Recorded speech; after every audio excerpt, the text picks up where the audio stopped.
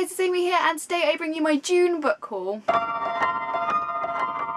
So, since my last book haul, I have managed to acquire quite a few books. I don't know how this has happened because I said to myself that I wasn't going to buy any more books, so that clearly went out of the window. Down here I have just over 10 books that I've bought over the past month, some that have been sent to me by publishers. I'll let you know which ones. So let's get into it. The first book I have to show you is Buffy the Vampire Slayer. This is No Future for You, the second volume of the Buffy the Vampire Slayer Season 8 comic books. So if you saw one of my recent wrap-ups, you'll know that I read the first book in this comic series and I didn't think much of it. I didn't really get into it as well as I thought I would. I think that's possibly just down to the fact that I haven't really read a lot of books in this format yet, and I'm just not getting into it as quickly as I would a regular book. I'm hoping now that I know kind of where the story's going, I'm really gonna enjoy this one because I really want that nostalgic feeling of Buffy the Vampire Slayer. I love it so much, so I'm hoping to enjoy this one. Next I have a book that was sent to me by Curiosity Quills, and it is Unhappenings by Edward Aubrey. This is a beautiful cover. I really like it. Not only is the cover really beautiful, the book just feels really nice and it's quite like heavy. It just feels like a good book. So as you may guess from the cover, this book is about time travel. I haven't read many time travel books. I've only read The Time Traveller's Wife by Audrey and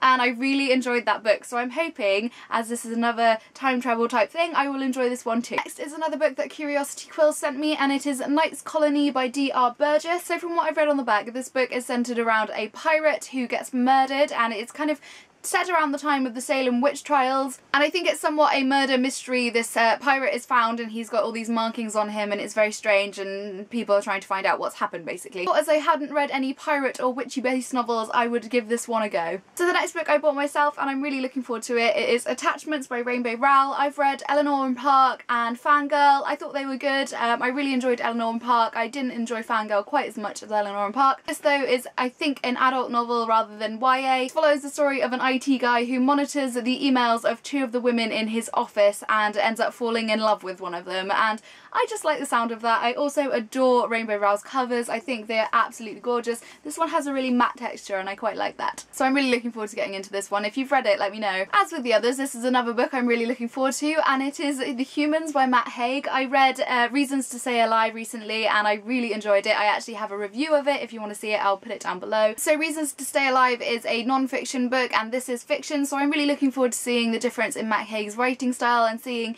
if I enjoy it quite as much as I did the other. From what I've gathered, this book is about the human race and what it means to be human, and the main character ends up kind of questioning all it means to be human. So I'll share my thoughts on this one once I've read it. Next I have a book that I'm currently reading, and it is Running Girl by Simon Mason. This is a kind of detective novel, kind of like Sherlock Holmes type thing, but it's based around some young people. So I haven't read a great deal so far, but a young girl is basically found dead in a pond, and the protagonist of the story is her ex-boyfriend, who is somewhat of a genius. He kind of is like Sherlock Holmes in a way that he likes to pick out details and things, so he decides to ignore the police and just do his own investigation and find out why she died himself. I'm really enjoying it so far, and I haven't actually finished any books this month. I'm reading Game of Thrones and I'm reading this one, and they're both quite large and I just haven't really finished anything, so I'm a bit like ugh at the moment. So you'll be hearing about this one at the end of the month. Next I have a book that I bought myself as well, and it is Station 11 by Emily St. John Mandel. I've heard a lot of good things about this book. I'm really looking forward to getting into it. I'm not too keen on this cover though. I've seen another cover that I think I would prefer, but I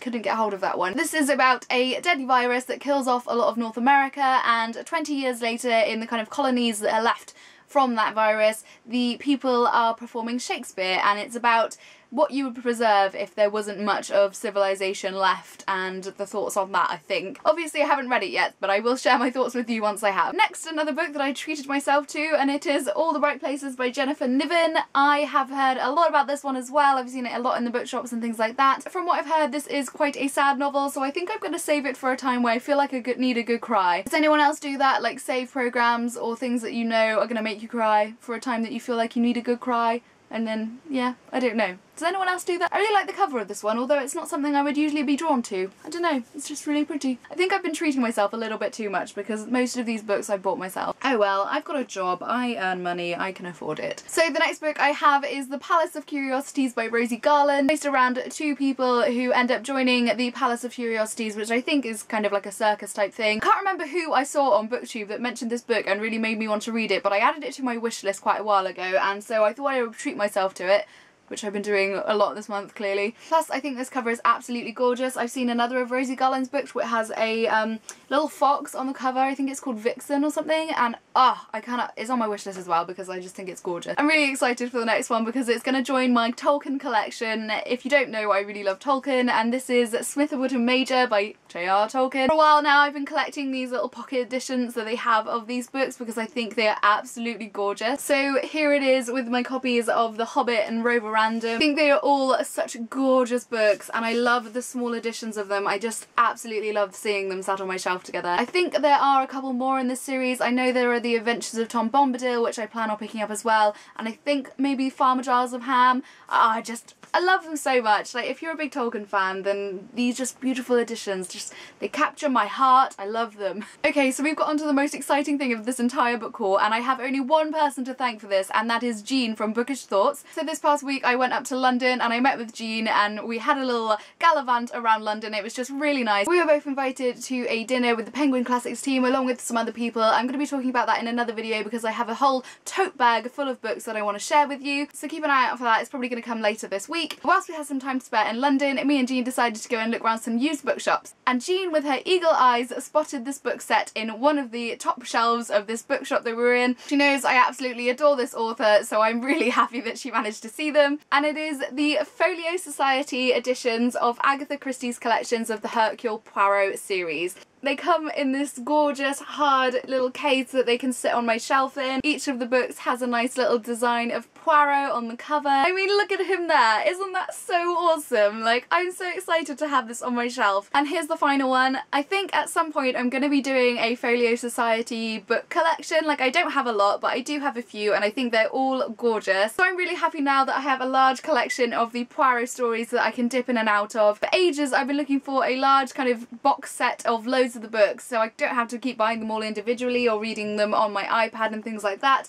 So this is just perfect. I don't think it has all of the stories in it. If you're interested in knowing what all the stories included in these books are, then let me know down below and I'll tell you in a comment. Yes, this will be joining my small Folio Society collection that I'm slowly building. It's gorgeous. I love it. I love Jean. I'm so happy.